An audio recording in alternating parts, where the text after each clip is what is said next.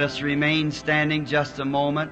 We're going to bow for prayer. Is there any here would like to be remembered in prayer before God when we take you to the throne of grace now? The Lord grant your request while we pray.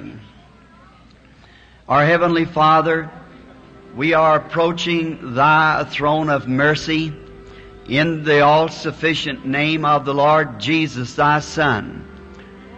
We confess that we are weak, Lord, and need Thy help. Our great adversary and Thy adversary, the enemy, is going about like a roaring lion, devouring what he can. But Thou hast promised, I'll never leave Thee nor forsake Thee. And we so solemnly believe that, Lord, knowing that wherever 2 or 3 are gathered in My name, there I'll be in the midst of them. And we believe that with all of our hearts. People have sent in letters here, Father. And in these letters are handkerchiefs and pieces of cloth that goes to the sick and needy. And oh, Father God, we're taught in the Scriptures that they're taken from the body of St. Paul. Handkerchiefs or aprons, evil spirits left the people and diseases was healed. Now, as we have said before, we know we're not St. Paul, but you still remain Jesus, the Son of God. And we do not believe that it was Paul that did this. It was your Spirit, Lord, answering the faith of the people. And today there is the same need and the same cry. And you're the same God. May the same results come, for we commit them to Thee for that purpose. Thou didst see the hands of this audience. And you know the heart of every one. May they receive just what they've asked for. Grant it, Lord. Hear us now, and as we read the Word, impart the Word to us by Thy Holy Spirit. And when service is finished tonight, and we start to our different homes, may we be able to say like those coming from Emmaus, did not our hearts burn within us? Do something tonight among us, just like you did before the crucifixion, that the world might know that you have risen from the dead, and you're no longer dead, but a living Lord forevermore. In Jesus' name we asked it. Amen. Let me be seated.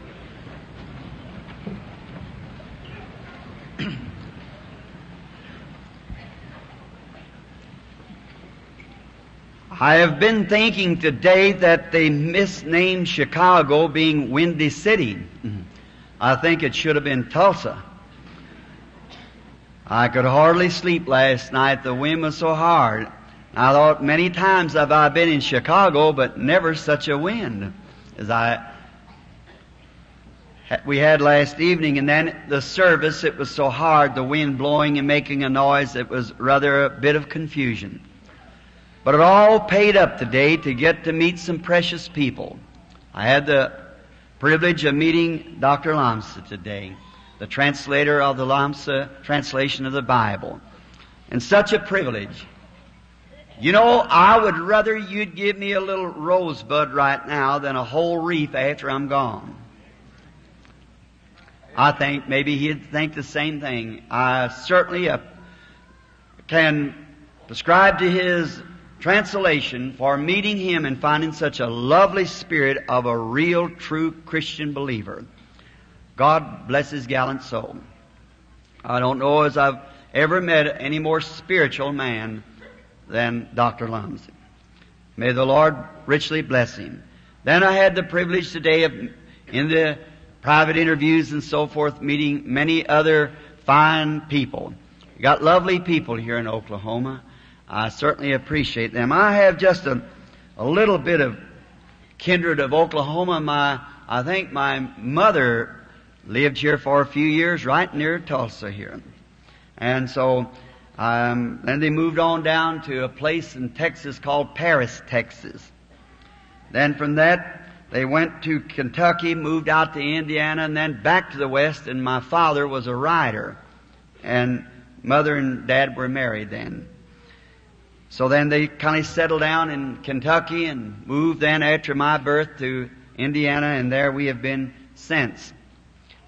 So it's a great people in this United States, a great world, a great people everywhere, where you find God's people, no matter what color or what country they're from, they're always the same. Way down in Ceylon and many different places, you take those people which hardly know right hand from left.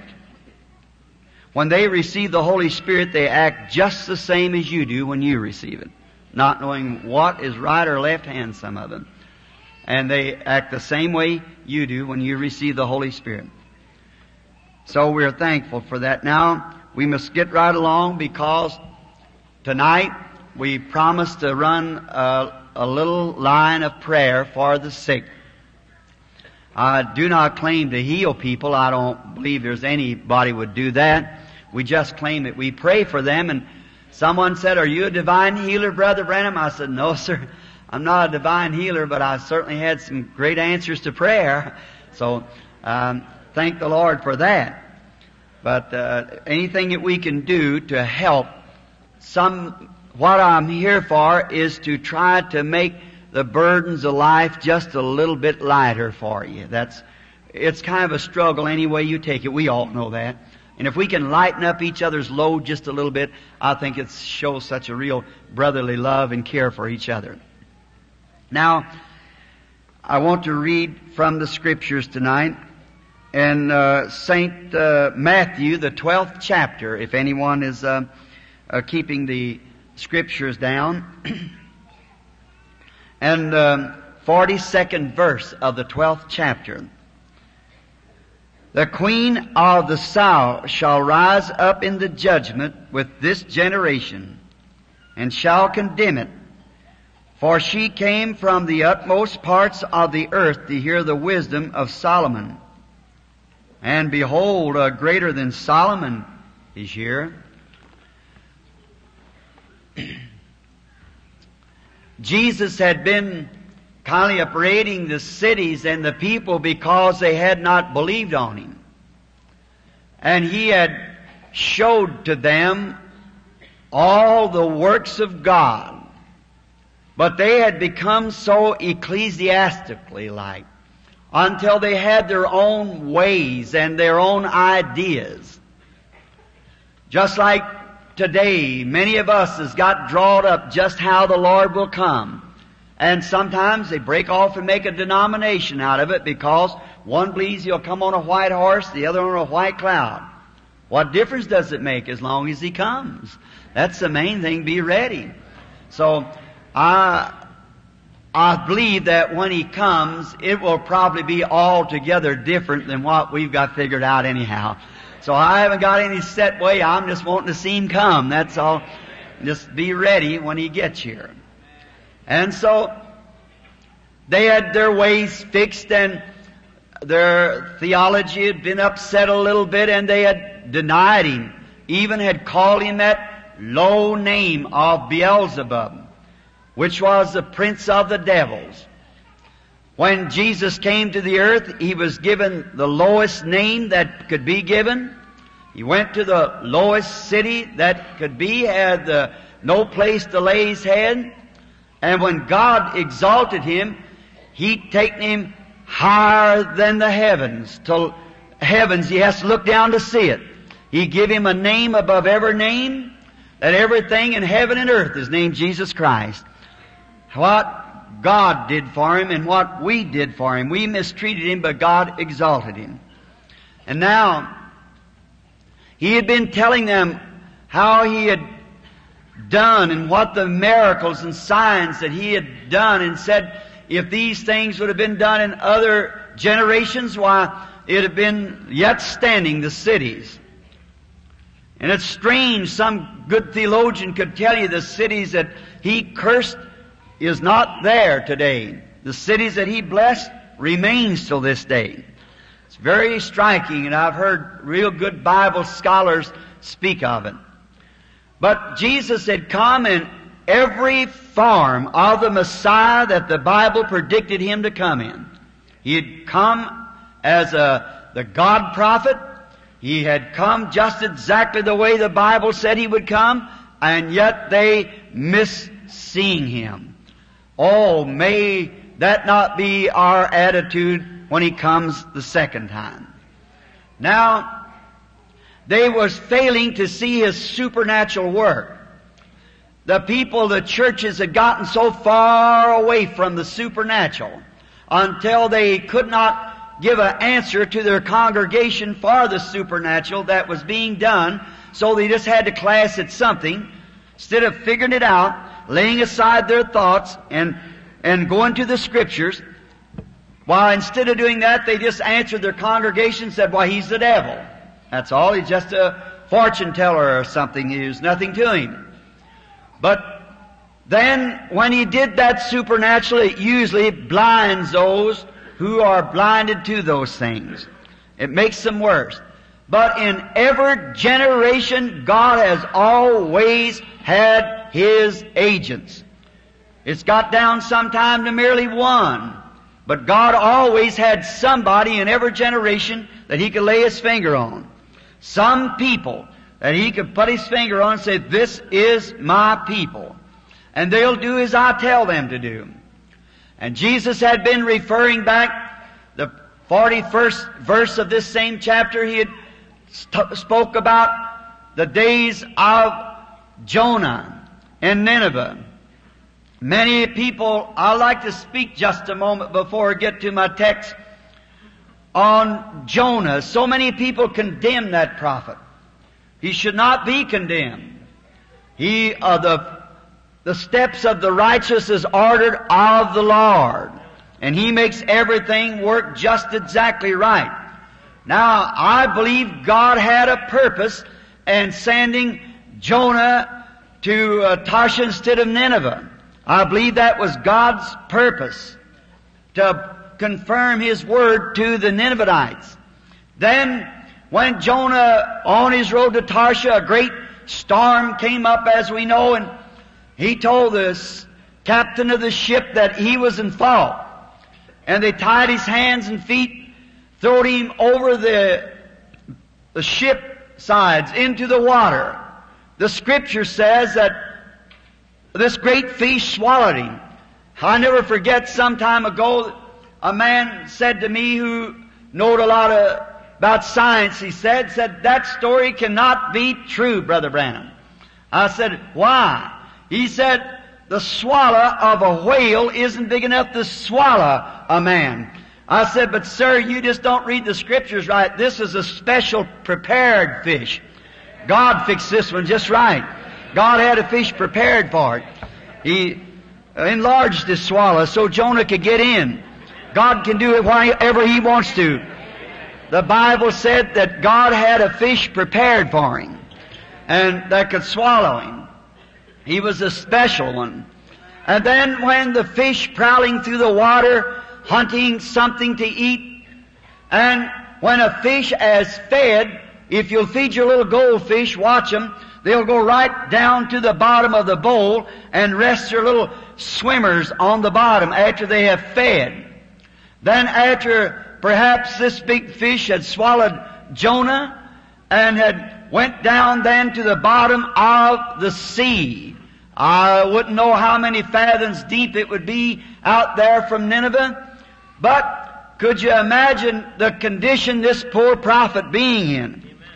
You know, I think if anybody had a right to claim symptoms, it would have been Jonah. You know, look at him. We want to think he was backslid, though he wasn't. And he was on a stormy sea, in the belly of a whale, hands and feet tied, seaweeds all around his head, in the vomit of the whale, laying in the bottom of the sea. Now there's nobody here that bad off. I'm as sure of that. But just to show that you can't hide a real believer from God. Now, I can just imagine seeing Jonah turn over on his back and talk about a good case of symptoms. He looked this way, it was whale's belly. Back this way, it was whale's belly. Everywhere he looked was whale's belly. He was in an awful condition, a lot of symptoms. But you know what he said? They are lying vanities. He said, "Once more will I look toward your holy temple, Lord.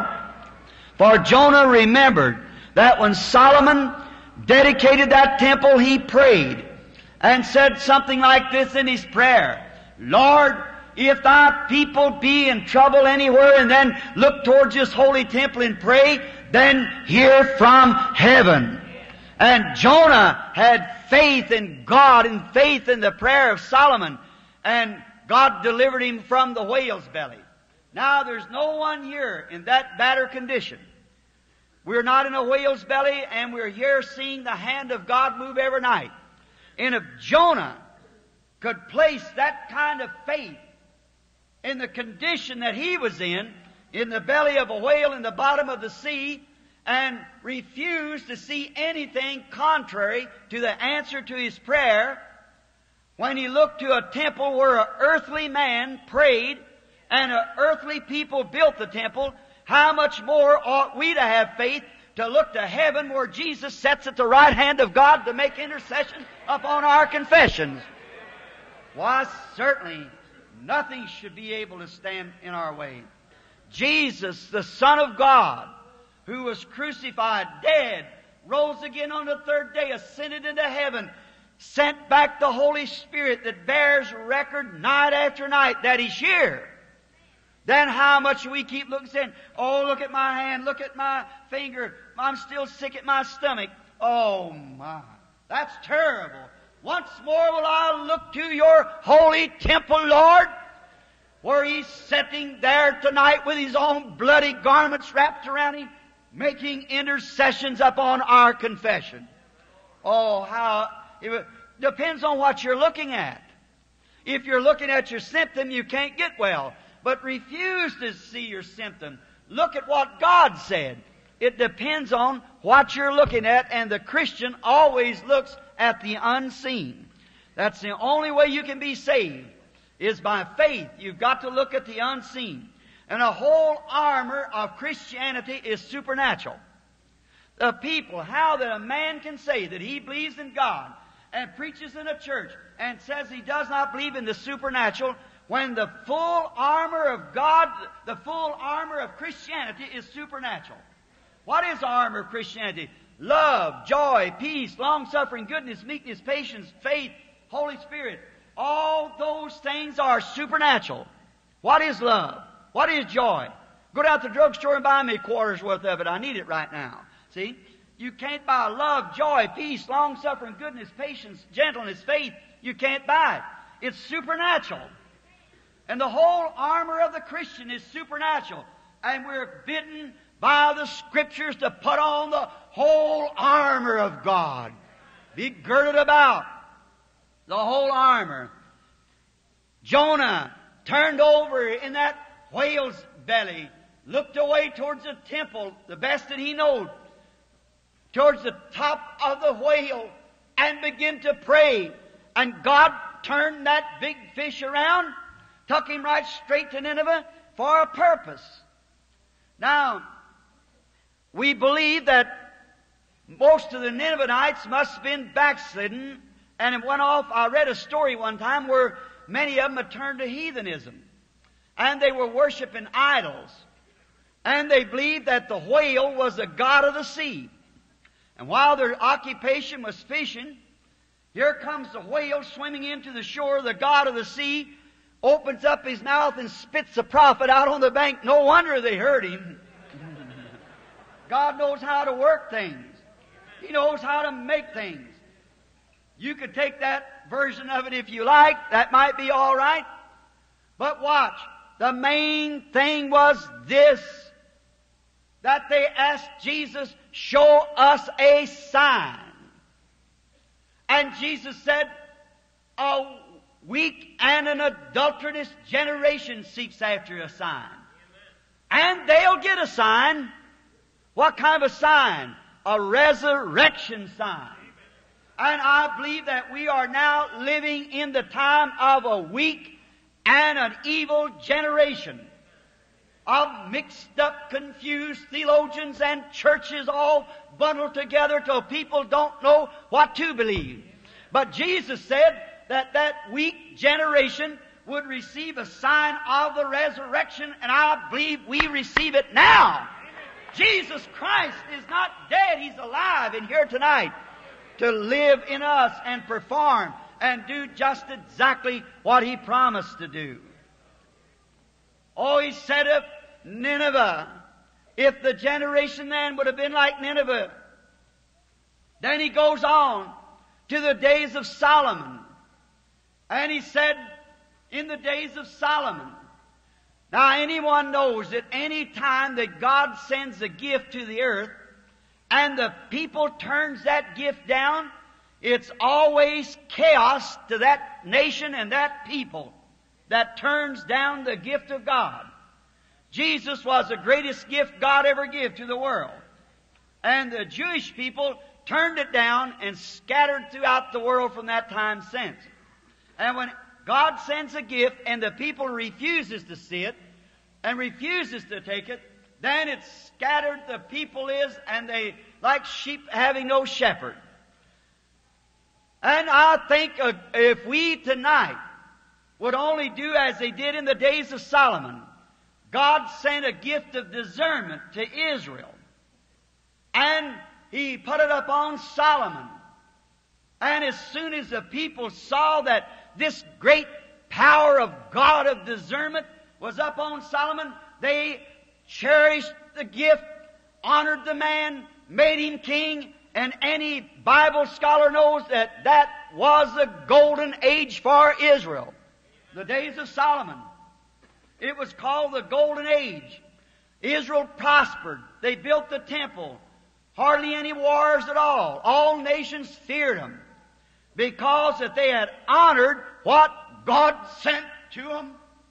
Oh, if tonight you talk about a bomb shelter, they're trying to dig so many 100 feet beneath the earth to find a place to make steel places so that you can escape the atomic bomb. Well, anyone knows that that bomb had hit the earth and blow 100 feet deep. If you were 500 foot below it, it would break every bone in your body. But there is no shelter here on earth. But one, there is a shelter. And it's not made out of steel. It's made out of feathers. Under His wings is the place to stay. Is the best shelter that I know of. Is beneath His protecting wings. Now, in the days of Solomon, all gathered around and rallied around that great gift of God that was sent to the church and to the people. Now, what if America today would rally around the gift that's been sent them? What if we would all, of the American people, where this great gift has been poured out in these last days, the gift of the Holy Ghost? What if all the ministers, all the laity, all the churches together would rally around the Holy Ghost, the gift of God that's been sent to us to guide us and direct us and set us in order? But we got so many bishops and archbishops and man. God intends the Holy Spirit to lead the church. That's our leader. That's the one that was sent to us. And we're to be dominated by Him and Him alone that directs us. Then we stay in the Word, level in the Word. The Holy Spirit feeds you sheep food, and sheep food is the Bible. And it feeds on the Holy Spirit. The soul that's hungering for God feeds on the Word of God. Now, if we'd all rally around that, we wouldn't have to dig 1 foot under the ground. We wouldn't have to fear any atomic attack because we'd already be in the safety. There wouldn't be any confusion among us. We'd all be rallying around in nations. Russia. Oh, Russia is just as hungry for it as we are. And Finland, when that little boy was raised from the dead that night, being killed in that automobile accident, as you all know. And in the books it's printed. And the little boy, I'd seen him 2 or 3 years before in a vision. Had a people to write it in their Bibles that it would come to pass. When that little boy was raised from the dead, that afternoon, that night when I went down to the Mesa Holly, there were thousands of Russians standing there, and those soldiers standing there at that Russian salute, the tears running off her cheeks, said, "We will receive a God like that." Sure. They come to find God and you give them a bunch of creeds. They want something real that they can take a hold of. I don't blame them. That's what started communism, when the church let down and let people feed out of trash cans. A hungry child will eat from a garbage can. And the only reason he does it is because he's not invited to a clean table. It's the church's fault. Absolutely it's the church's fault. God didn't intend such as that. But they find the weakness in just no more than belonging to a lodge when you belong to the church. Shame on us. When people come to the church, we ought to have all the spiritual gifts and the power of God operating that would make them people thirst. Did not Jesus say, "Ye are the salt of the earth"? But if the salt has lost its Savior, it's henceforth good for nothing but to be trod under the foot of man. That's exactly what they've done with it. When the salt lost its contact of strength, when the church lost its power, it becomes no more than any other lodge. It's true. But salt is a Savior if it contacts. If it's got any strength in it. If you got meat here and salt here, you've got to get them together. It's exactly right. To save the meat.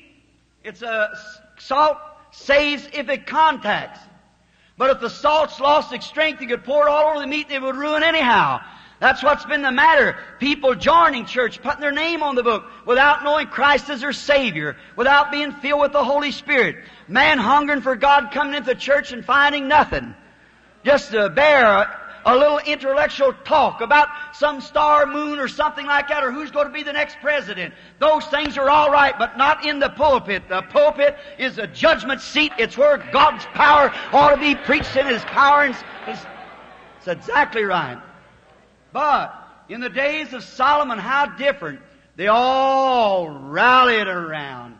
Oh, that was just wonderful. And when they all rallied around this gift, what happened? His fame and the fame of God began to spread out through all different nations. Now, them days they didn't have televisions and telegrams and telephones and so forth. The only way they sent message was from lip to ear.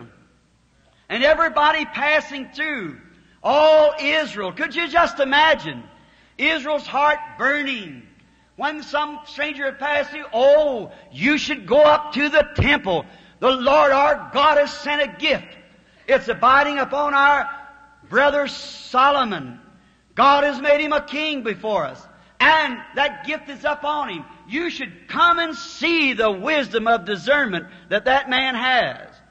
While the people would pass by, their hearts would be happy. They'd go tell somebody else. And the fame of Israel spread worldwide until it come to the utmost parts of the earth. Way down in Sheba.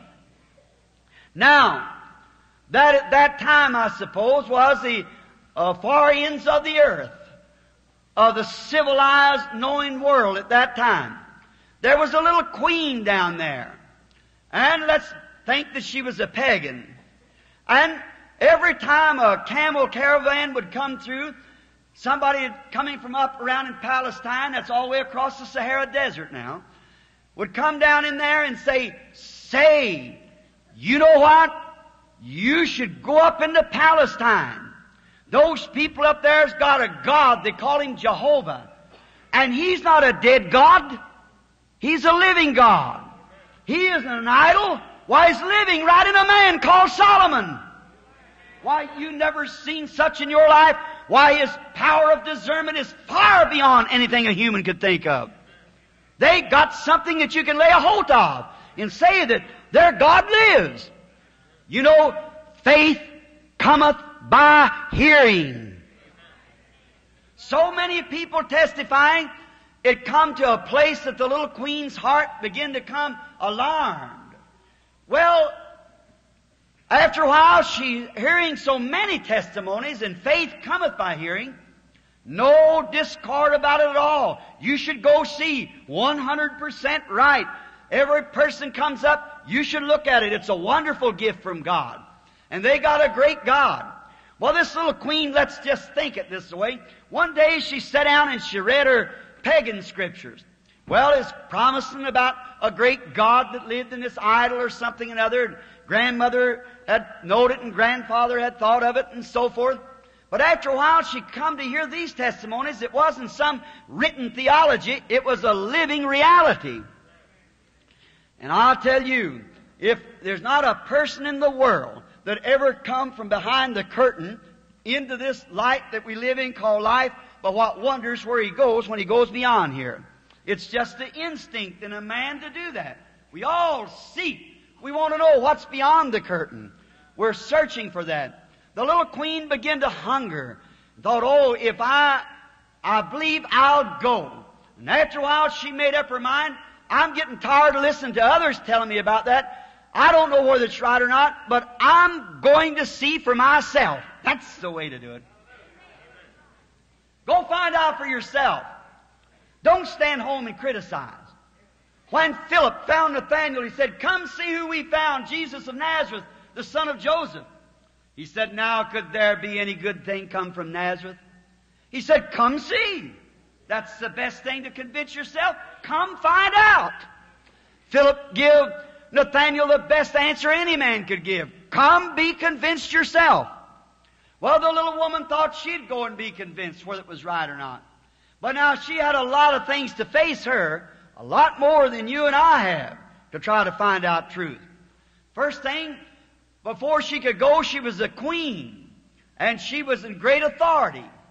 And no doubt that her name on the great church book there was pretty heavy. So the first thing she ought to do would be go talk to her pagan priest and ask him permission if she could leave the church and go up and find out about this other religion. Well, you can just imagine what kind of an answer she got. Well, I can just see that pagan priest, stand there and say, now wait a minute, daughter. You don't want to follow vain philosophies like that. Because I tell you, if there was any God alive, it would be our God. We may not have pagan, but we've got the same kind of priest, all right. Yes, sir. If God was going to do anything supernatural, He'd do it here in our church. He wouldn't go over there and do it. He'd do it here. But the thing of it is, God does it where He wants to and how He wants to. And it's not up to us to question God. Then we find out, I can see the priest say, now look, daughter, your grandmother, your great-grandmother, and way behind her, all worship this great idol here. It's a great God. She said, yes, sir, that's probably true. I've got all the scrolls on it. But I've heard all this scroll over and over and over and over, what he would do, but I haven't seen him make one move. That's a good answer. I haven't seen one thing. All I see is a chunk of stone sitting there. And if that's all you got, brother, you're just about as bad off as she was. That's right. Some big chunk of stone of a building or something other, that's called this is my church, this is my denomination. Them are all right, but that's not what I'm talking about. I'm talking about a living God. One that's not dead, one that's alive right now. One that's here just as real as He ever was real. He promised it. And then she said, well, look, sir, I've never seen Him move. I've never seen Him do anything. My grandmother never saw Him do anything, and neither did her mother. And I've lived up to this time, and I hear that there is one that is alive. I'm going to see Him. No matter what you think, I'm going anyhow. I like that courage. Find out for yourself. She said, now, if it isn't right, I'll come back and tell you it isn't right. But I'll know in my heart whether it's right or not. Now, I can imagine before she started that she had some thoughts in her mind like this. What if it isn't right? Or what if it is right? Now, if it is right, and there is a living God that's moving alive among people and showing Himself alive, not a stone, but a living God. If it is, I'm going to support it with everything I got. It's worthwhile. She saddled up her camels and took great loads of silver, gold, myrrh, frankincense. She got ready to make her start. Now she might have thought this, if it's true, I'll support it. But if it isn't true, I'll bring my money back home. That's a good thought for America. Maybe I oughtn't have said that. I'll just wait a minute, let's soak way down. If it's God supported, with prayer, with all that you've got, do everything that you can to press it forward. Not so much with money.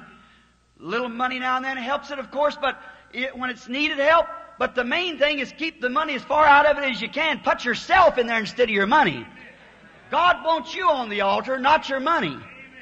It's better for you to be. And this Easter coming on always just makes me kind of halfway spiritually sick. My spiritual gastronomics can't dissolve that. When they go up and put a big pot of lilies on the altar. God don't want lilies on the altar. He wants you on the altar. Altars wasn't built for lilies. Cain thought so. You see what happened? The altar was built for you. You are the gift that wants to be on the altar. And she said, if it's not so, I'll return back with my money. Now, when she got her camels all ready, and of course there's none of those people down there wanted to go perhaps. And remember, she had a long journey. And she had to cross the Sahara Desert. And she didn't have an air-conditioned Cadillac. She had a camel to ride on. And that hot boiling sand. No wonder Jesus said she'll stand in the day of the judgment and condemn this generation. She come across that desert, taking her 3 months to do it. And some people won't walk 3 minutes across the street to see the manifestation of the living God living among His people, but will class it as a bunch of holy rollers and sinners. No wonder this nation's due for judgment.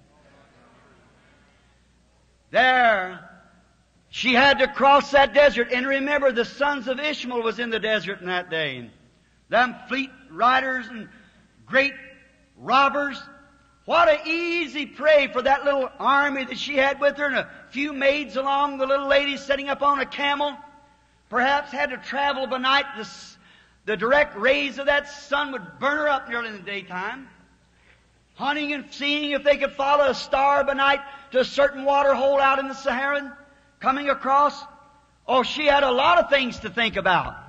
But listen, let me say this. When God ever speaks in a human heart and begins to draw them, there isn't enough devils out of hell to stop them from getting to it. They'll go to it. My sheep, hear my voice. Something begins to dig in a man's heart. There's a God somewhere. I'm in search for Him. He'll search and move and hunt and turn over until He finds it. And as David said in the days gone by, when the deep calleth to the deep. If there's a deep calling, there's got to be a deep to respond to it.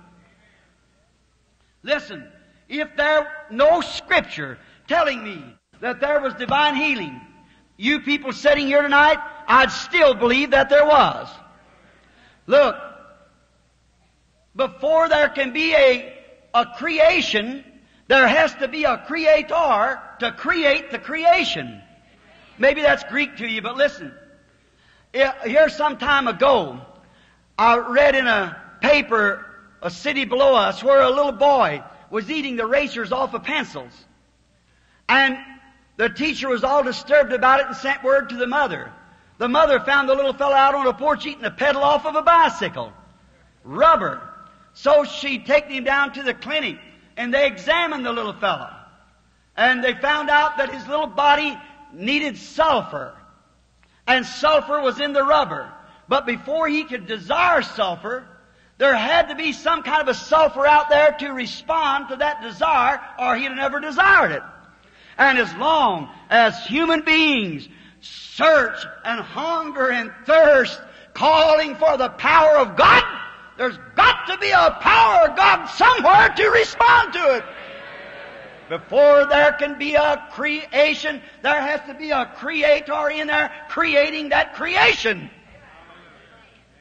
When a man longs to see God, there's got to be a God somewhere that created that desire in him.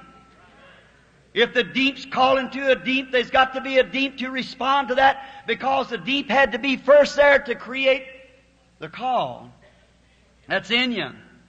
Now, that little woman was on her road, everything against her. But when once she got a feeling that God was a real God, God was real, she began to thirst. Another one come in and said, oh, I seen him stand. One of the most mysterious things I ever seen. But he solved it right out under the power of his God and told him exactly the answer. Oh, it just shook the little queen. She said, oh, I must see it. I must see it. I'm a human being. My life and my eternal destination is before me. I must see it.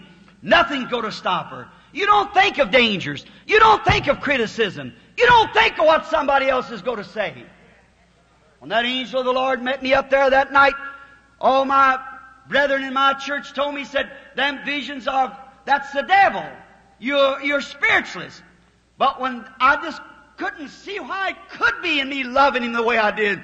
When I met him up there that night, oh brother, the deep was calling to the deep, and there was something responded to it.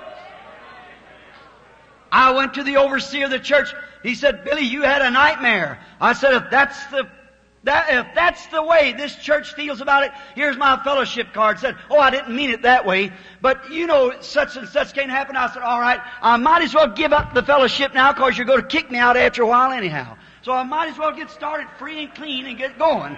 So there it was. When the deep was calling, there's something to respond to it.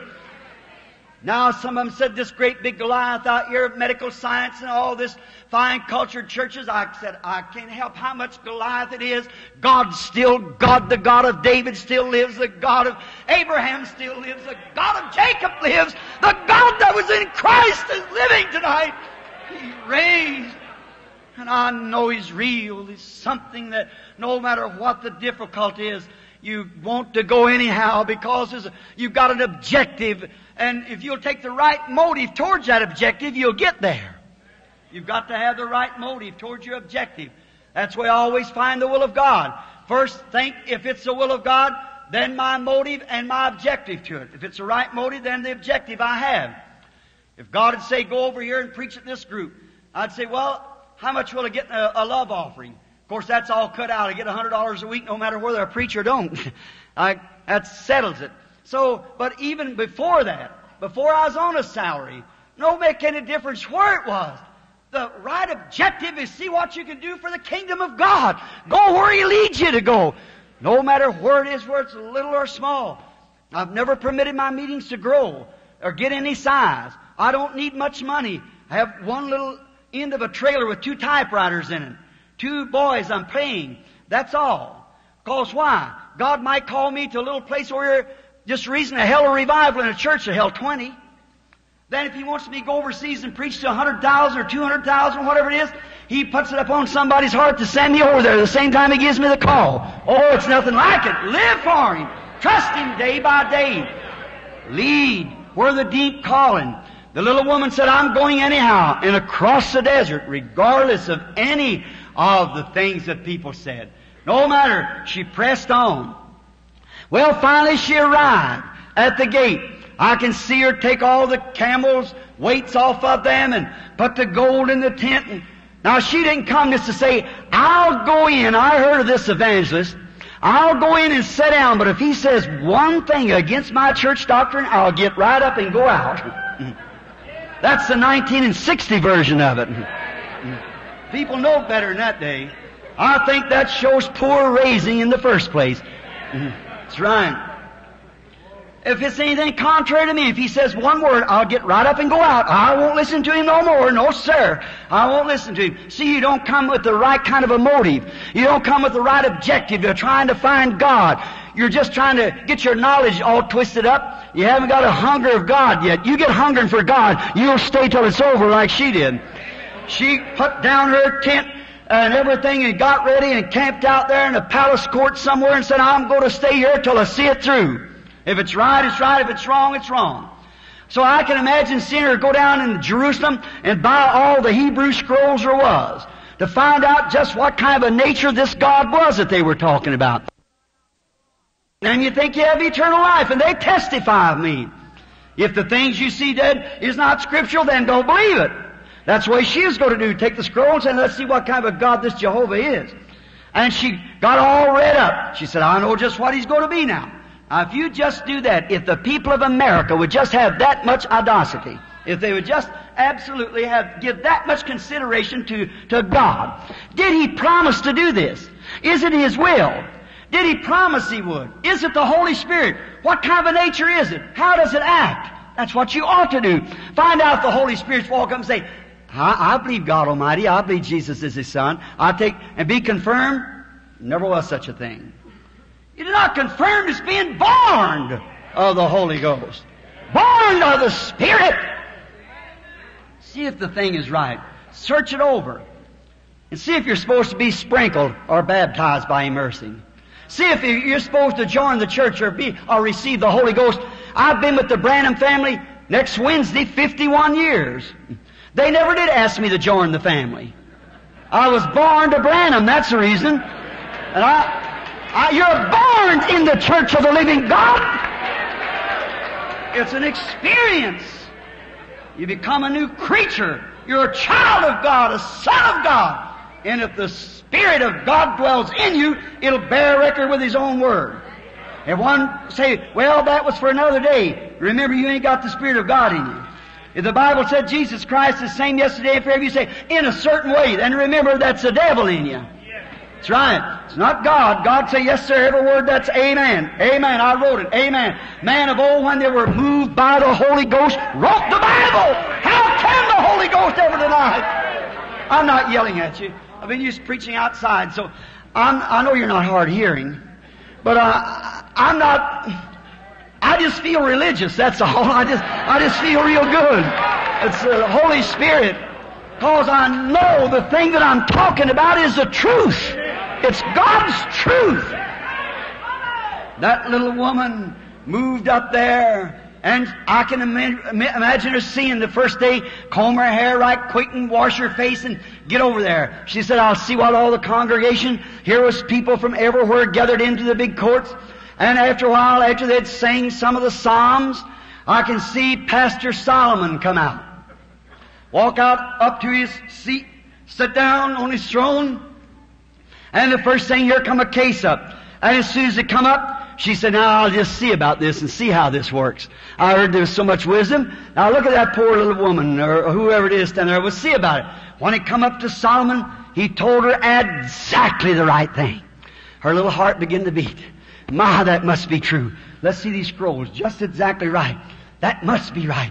Day after day passed. She sat. She'd go in maybe at night time, sit by the candlelight, read the Scriptures, read Isaiah, read all the prophets, getting ready, wondering just what was going to take place. Go back the next day and see that same God she had read about living in one of His human mortal creations, declaring Himself through that man. That man so submitted to God that God worked through him. Not the man. The man was just a man like you or I. It ain't the church today. It ain't Peter called the Mount Transfiguration once the Holy Mountain. I don't believe the apostle meant Holy Mountain, because the mountain wasn't holy. It was a holy God on the mountain. It ain't the holy church. It's the Holy Ghost in the church that makes it holy. It ain't a holy people, a holy man. There's no such as holy man, holy church, or holy this or that. It's a Holy Spirit in the church, in the people. The Holy God moving Himself through the people. That's it. The fountain, the inexhaustible fountain of life is Christ. You cannot exhaust His great love and power and willingness to do for you. His goodness and mercy, it's beyond human understanding. We just lay in there and bathe in it, that's all, in His mercies. Then she watched day after day. Finally, it come a time to her prayer card was called. Or whatever it might have been. Might not have been a prayer card, but whatever it was, her time come to walk up before Him. Now she said, I've got some things. But the Bible said that there was nothing hid from Solomon but what he knowed about her. Amen. Nothing hid. He told her all things. What kind of a spirit was that on Solomon? Solomon? No, sir. It was the same spirit that spoke to a woman at the well and told her while she was living in adultery, And she went and told the people, come see a man who told me all the things that I did. She knowed if he could tell her that one thing, he could tell her all things. And there was nothing hid that Solomon didn't tell her. What did she say? You know what she did? She stood publicly before the audience of the people, and she said, all that I have heard of you, all the good things that I've heard about you, they were true and more than what I ever heard about you. She had the experience herself. And if you don't believe the Holy Ghost is real, what you've heard about, just get the experience yourself and see what happens. See if you won't say, more than what... I used to watch people enjoy the blessings of God. I thought it was all right, so I wanted it, but when you get it, then you'll say, it's more than what I ever saw, because it's something that happened to you. When Christ reveals Himself to you, not in an intellectual form, but in a new birth form. She stood up there. Not only that, she recognized that that man had God in him, and that was a gift of God. She said, all I heard's true, and even more than I've heard. And she said, even blessed is the man that's with you. Blessed is the man that sits here with you daily, that sees this great gift of God performing. Blessed is the people that's with you, that stand. Now think about a pagan saying that. She witnessed that that was a true God. And Jesus said, she'll stand up in the day of the judgment and will condemn this generation that'll not walk across the street, or will walk in and sit down, look around a little bit and say, oh, nothing to that, and walk away. In the day of the judgment, if she would condemn that generation just a few generations after Solomon, and Jesus said, a greater than Solomon is here, and it's greater now than what it was when Jesus was here. For we told him that he was a Beelzebub, called the acting of the Spirit of God as a spiritualist or something, and called him Beelzebub because he did that. And Jesus said, I'll forgive you. But when the Holy Ghost has come to speak a word against it, will never be forgiven in this world nor the world to come. So one of the greatest gifts that God has ever given was His Son to sanctify a people, that the Holy Spirit might show itself. And still, that little woman, if she'd condemned that, this is 2,000 years later. What will she do when she stands in the presence of Tulsa at that day? What will she do when she stands in the presence of the whole United States in this generation? She'll condemn it. For she had no limitations. Her heart was hungry, and she recognized it. She sought God. She looked over the scroll. She seen it was right, and then she accepted it and stood and blessed Him, blessed the people, and was so happy that she come. I'm so glad that one day I found it to be the truth. Oh, it's been, Thou the stream of all my comfort, more than life to me. Whom have I on earth beside Thee? Or whom in heaven but Thee? Jesus Christ, the same yesterday, today, and forever. Let's embrace Him, the true gift of God, the Son of God, in the form of the Holy Spirit. Let us bow our heads. Before praying, with your heads bowed and your eyes closed, how many would like to be remembered in prayer tonight, saying, Brother Branham, remember me before God. I recognize that the Holy Spirit is here on earth today, that the great powers of God still works through believers, as Jesus promised.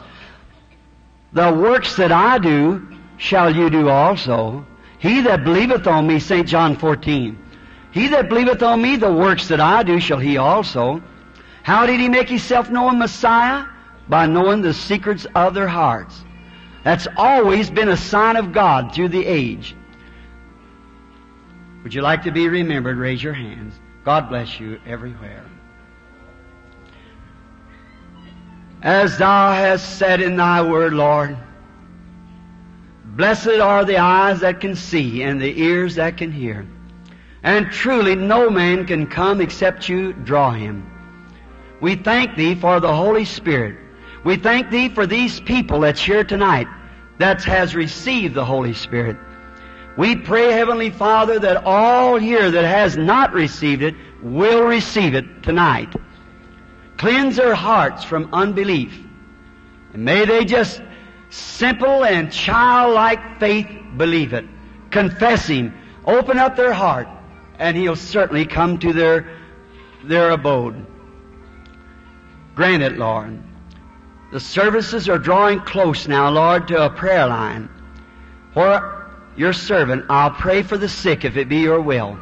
I pray, Lord, that if there be sinners here, unbelievers, oh, they may be theologians, they may be staunch church members, but if they still haven't received the Holy Spirit or believe on Him, they're still unbelievers. Truly, Lord. Abraham believed God, and it was imputed unto him for righteousness, and then God gave him the seal of circumcision as a confirmation of his faith. So is it today, Lord. We might say that we believe, but until we receive the Holy Ghost, it's never been confirmed. For it is written in the book of Ephesians, 4th chapter and 30th verse, grieve not the Holy Spirit of God, whereby you're sealed until the day of your redemption. Let it be tonight, Lord, that you'll seal many away into the kingdom of God until the day of redemption. May they become full believers tonight, and you confirm it by giving them the Holy Spirit. Oh, Lord, I would pray Thee, God, let Him come now and just humble our hearts and bring us to a spot to where He could work through us and in us to will His will and to do His will. For we asked it in Jesus' name. Amen.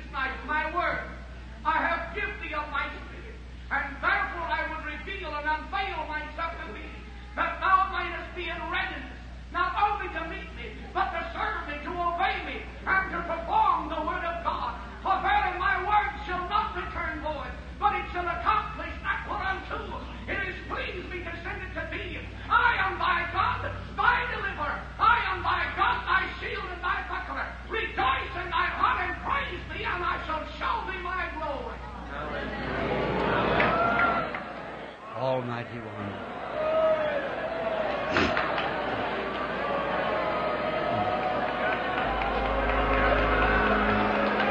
Praise be the Lord.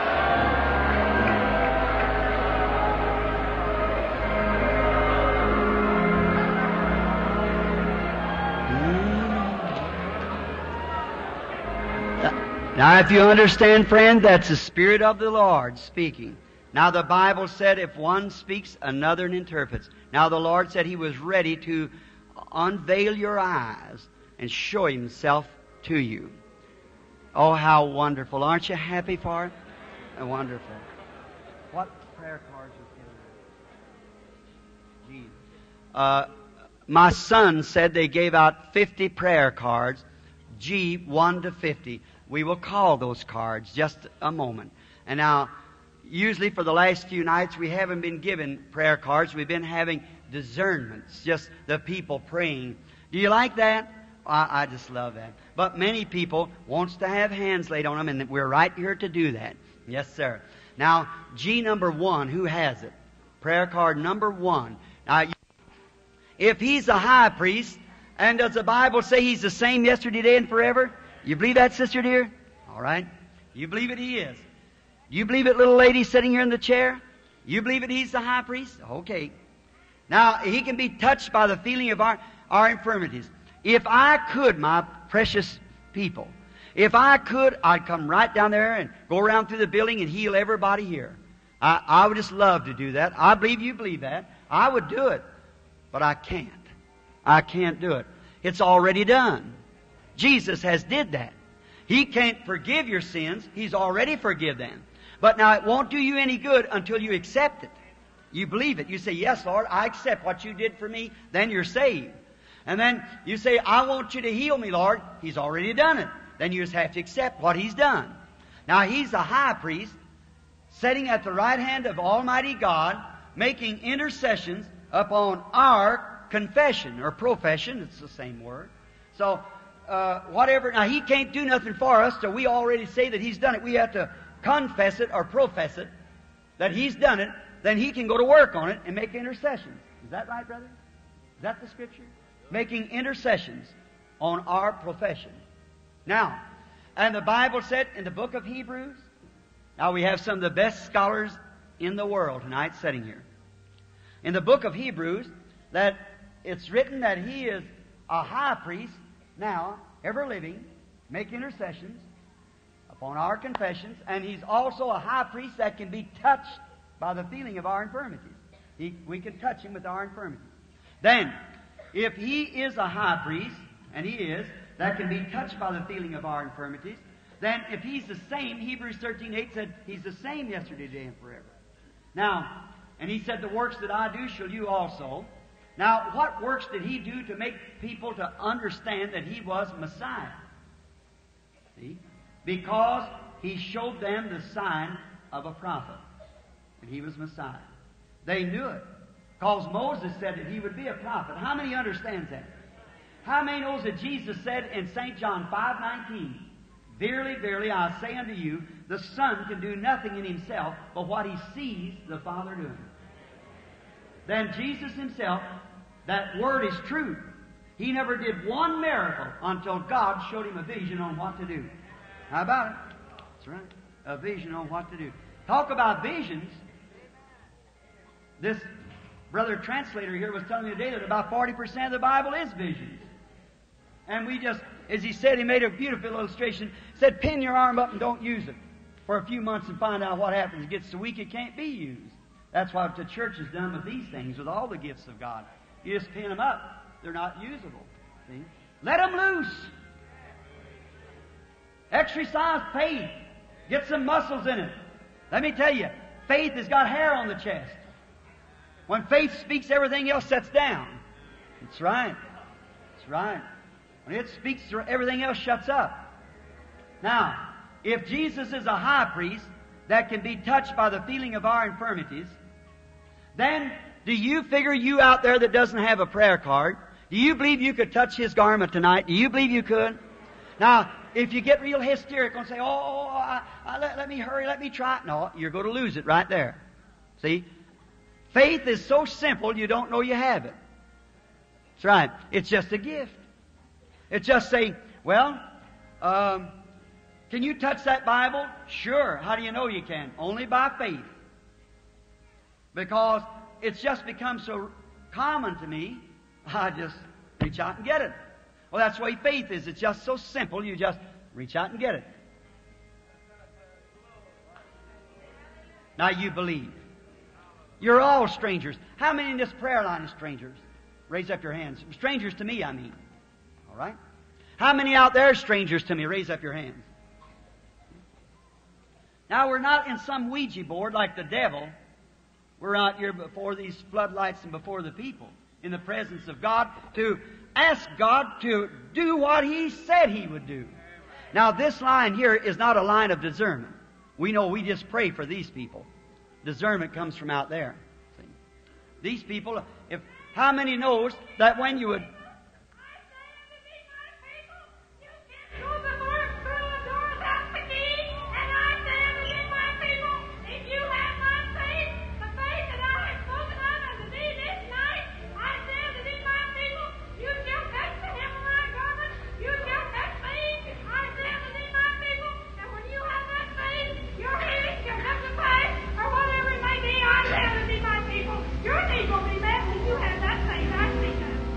Amen. Have faith. Sweetly have faith. Now I want you in a prayer line now. Watch the audience, see? And you pray. Just ask the Father, Father God, Thou knowest my need. And you know that I have need of healing.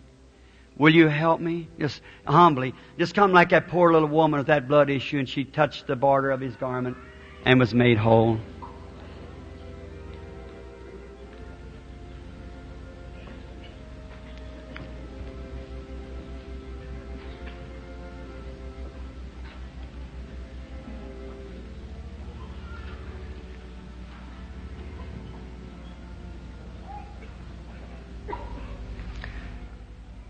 Over here in the corner, did you raise your hand a while ago? You want to be healed?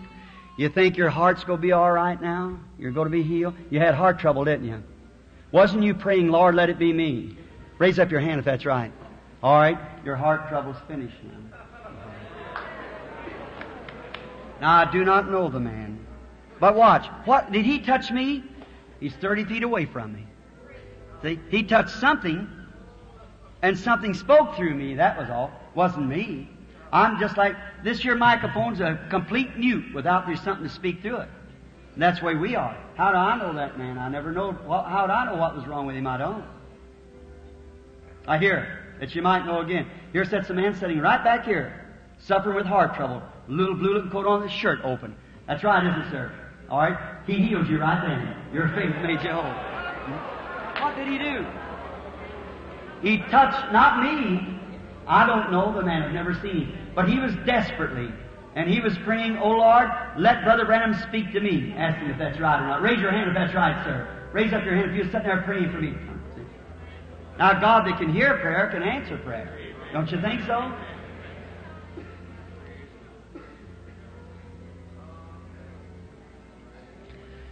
This lady sitting right back here got something wrong with her hands. You believe that God will heal you, lady, with something wrong with your hands sitting there? You want to be healed? All right. Your faith touched him, man. Your hands will get well.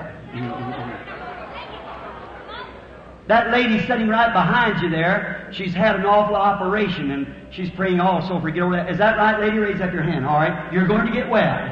Where the doctors fail, Satan hid from the doctors, but he can't hide from God. He knows right where he's at. So he's gone. Have faith in God.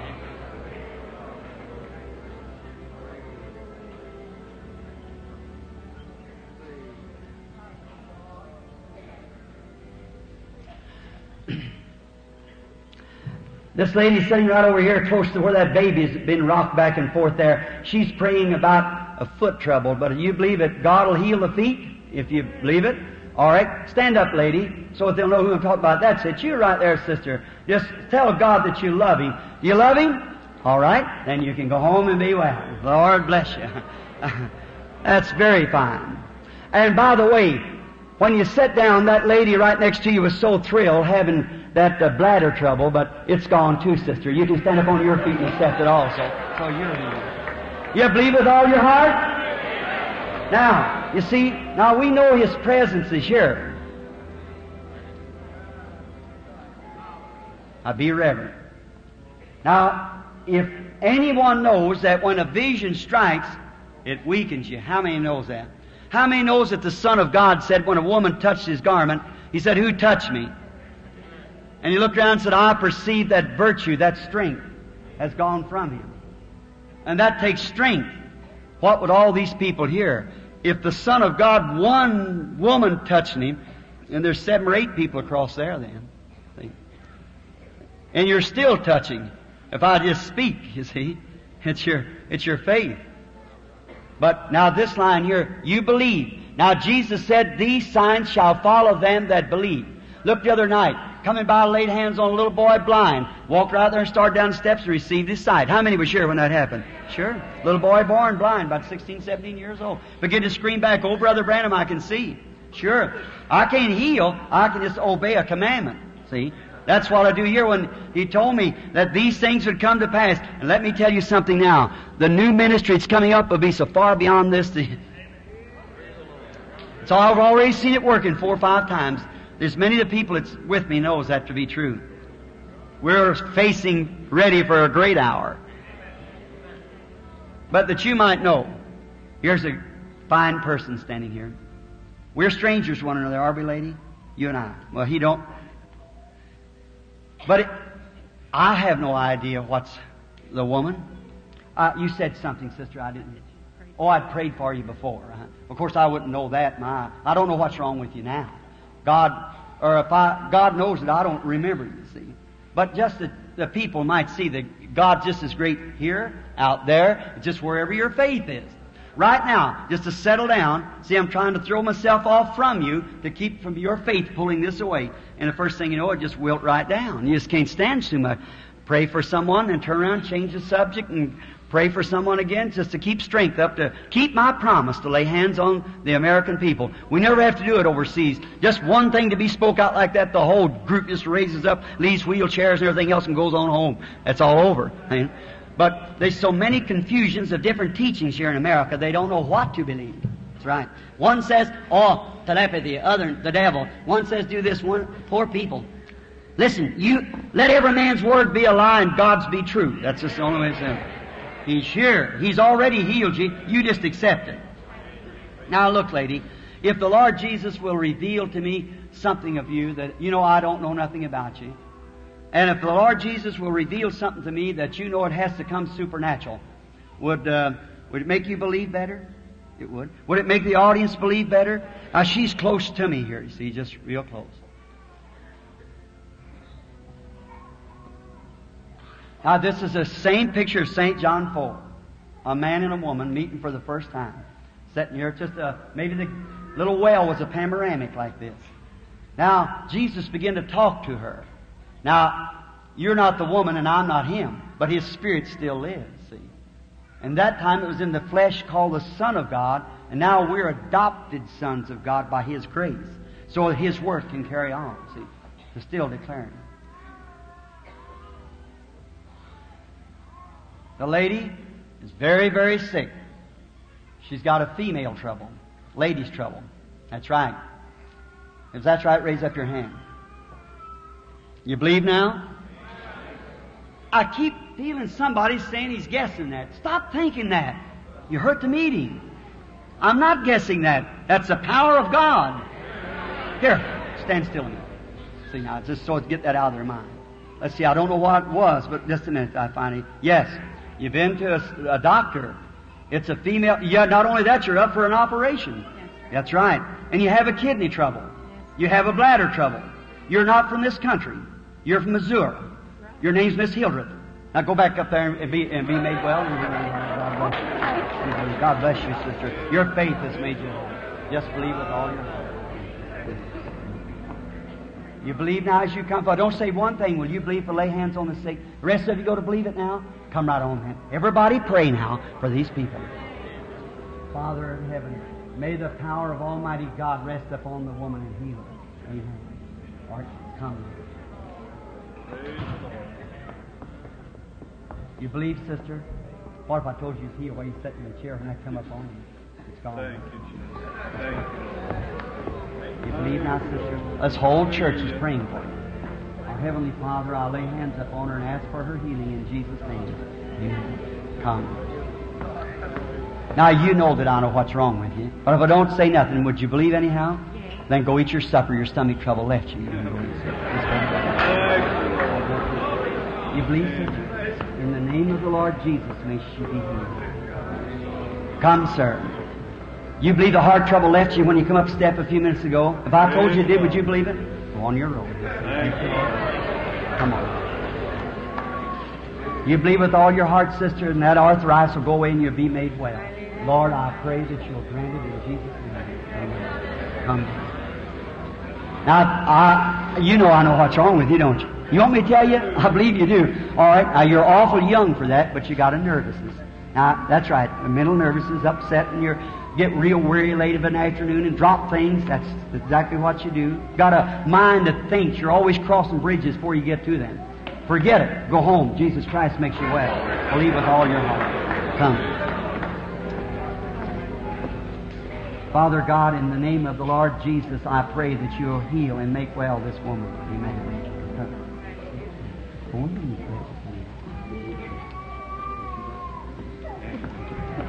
Hallelujah. Father, I pray that in Jesus' name that you'll heal. You go to believe now, Sister Florida? Come, Sonny. Right now.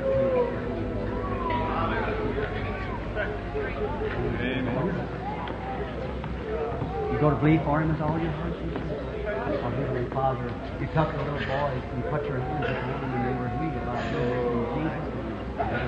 Believe now. The Holy Spirit, you're just the same Holy Spirit that knows all about things. If you don't doubt at all, you'll get over it. You'll be all right. So just go believing. See? Now, you people coming through, when you're, you keep thinking, you keep wandering, watching, see if I'm going to tell you.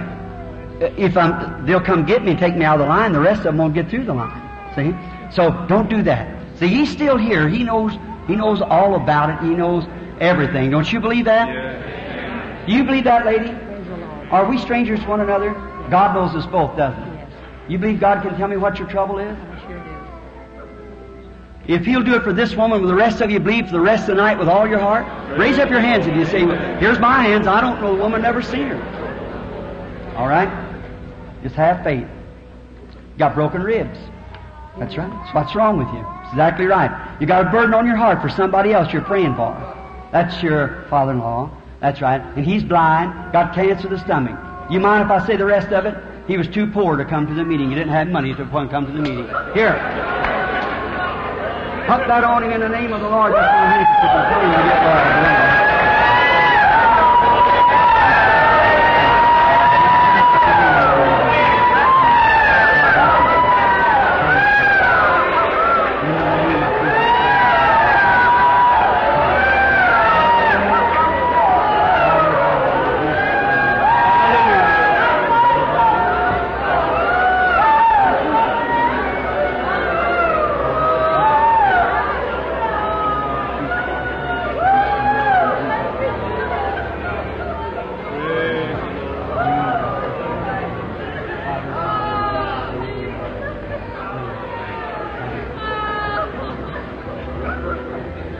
Nervousness did it. Made a peptic ulcer like it. Caused that acid in your mouth and things after eating. Go get you a hamburger.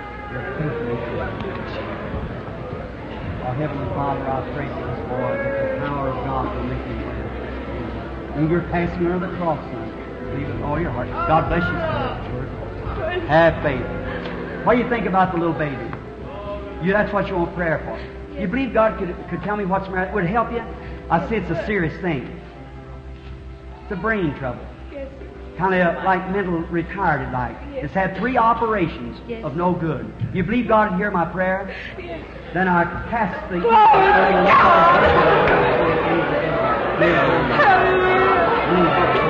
Don't doubt and get all right.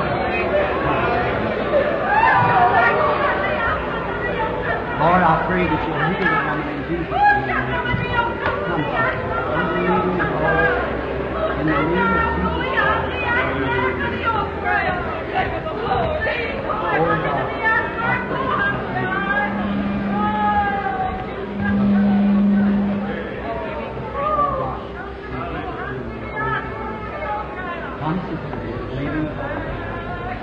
In the name of Jesus Christ. Look out. Unbelievable. Coming like this one on the cross.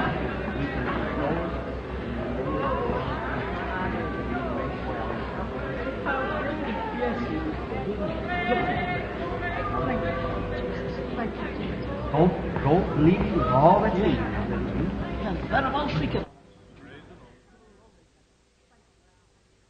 Something happened in the audience. Somebody was healed in the audience. Just a moment, I'll get it.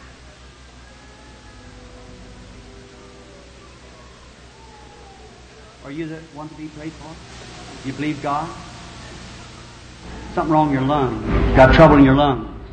You just had a nervous breakdown. You're not from here. You're from California. You're a minister. But you're also. Go home, be well.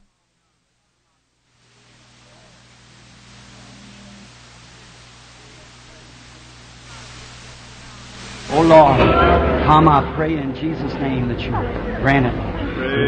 Come, sister dear. Everybody pray now. It's weakness. You pray. In Jesus' name, I pray, Father, that you come, sir. Believe with all your heart and you remove your trumpet. In the name of Jesus Christ. Yes, I know you have. Believe. This little crippled boy. Oh, Lord, I pray that you'll heal the little lad. May he return back walking and rejoicing in Jesus' name. Amen. Don't doubt me. You believe with all your heart. All right, come, sister dear. Believe with all that's in you. In the name of the Lord Jesus, may she be healed. Come, brother, with all the faith that you have. In the name of Jesus Christ, may you be healed. Amen. Come, little lady. Oh, Father God, in the name of Jesus Christ, may she be healed. Pray all the church. Pray together now. This is your children passing through here. Come, little lady. Oh, God, I pray that you'll heal the little lad and make him well in Jesus' name. Please. Come, sir. Lord, in the name of Jesus Christ, grant his request, Father.